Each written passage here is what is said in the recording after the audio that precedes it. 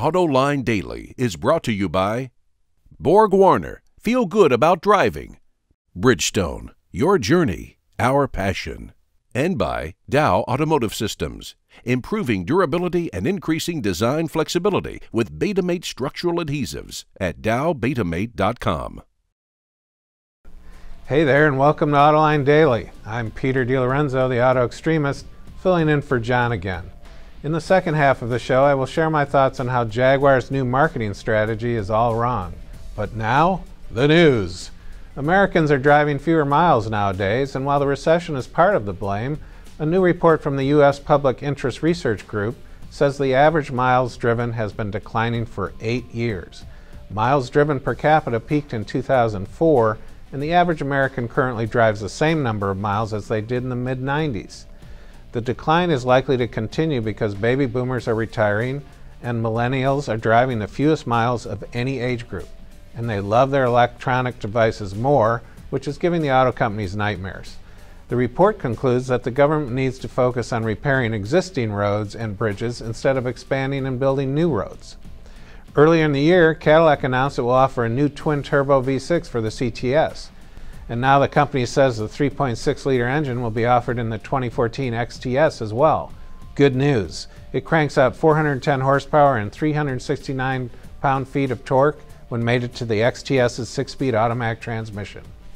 And in a somewhat surprising partnership, Nissan will build a rebadged version of its NV200 for General Motors, called the Chevy City Express. The small cargo van will be sold in the US and Canada starting in the fall of 2014. This is clearly GM's response to the Ford Transit Connect, and they needed to do something quick, so they went with Nissan. Pricing for the Chevy City Express will be announced at a later date, but the NV200 has a starting price just over $20,000. We are now one step closer to having a production version of the Acura NSX. The company announced it will build the supercar at a new performance manufacturing center in Ohio. The $70 million facility will employ approximately 100 workers. The NSX's hybrid powertrain will be built not too far away at Honda's engine plant in the state. Expect to see the new NSX sometime in 2015. 2 years ago, South Korea lowered tariffs on European car imports, and now German luxury makers are reaping the benefit. According to Bloomberg, in the first quarter of this year, BMW, Audi, and Mercedes sales were up 25%, while Hyundai's luxury sales took a 5% dive. Koreans see Hyundai's luxury cars as overpriced gas guzzlers, so they're turning to German cars because of better quality and cheaper prices.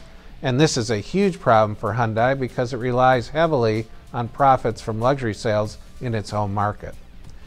In a story we will have to keep our eye on, the American Civil Liberties Union filed a lawsuit against LA's 2 major police departments over information collected by electronic license plate scanners. The departments have used the scanners for years, which continuously scan license plates and check them against criminal databases. The ACLU has no problem with that, but they claim that the information collected and stored by the scanners could invade people's privacy. The data can be stored for upwards of 5 years and is not available for public records because it is deemed investigative material. The union thinks the departments should quickly erase information on cars and drivers not connected to any crime. According to a report, 71% of police departments in the U.S. use the scanners. Coming up next, Jaguar marketers travel to the planet Tedious. Proven on the track and on roads around the world, Borg Warner turbochargers improve fuel economy and reduce emissions without sacrificing performance. Borg Warner, official turbocharger supplier to the Izod Indy Car Series. We all know Jaguar, right? Classic British car company, fantastic historical relevance with its beautiful D-type racers and the vaunted XK120 sports car.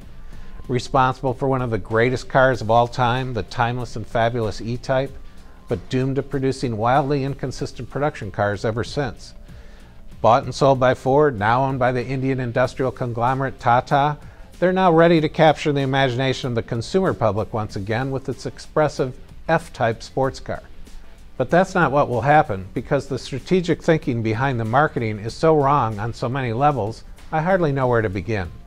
Jaguar's marketing brain trust have anointed the new F-Type as, are you ready for this? The baddest boy on the block. Really? They're going to spend $20 million to say that? It gets worse. In their minds, they're going to go up against the new Corvette and the new Porsche 911. Even in its brief heyday when the E-Type was the talk of the automotive world, Jaguar was never even remotely the baddest boy on the block. It was sleek, sophisticated, beautiful, and sexy, yes, but there was never a hint of badass associated with it, and for good reason too. And nothing has changed. Despite its many missteps, Jaguar has managed to retain a shred of integrity all of these years. But clearly there was no one involved in this project with a modicum of sense, or history, or context, or hell, I don't know, even a hint of a clue. It gets even worse. Jaguar has also announced a deal to have the Playboy Playmate of the Year pose in front of an F-Type for a cover wrap on the June issue. Repeat that to yourselves, please. Slowly. No, I'm not kidding. I would imagine the Hooters sweepstakes giveaway is right around the corner, wouldn't you? I mean, if you're going to go down in flames, you might as well blow the whole thing to smithereens while you're at it, right? For the record, the ad campaign for the new F-Type is supposed to seduce alpha male types who love fast cars and sports and make at least $150,000 a year. Wow, that certainly narrows it a bit.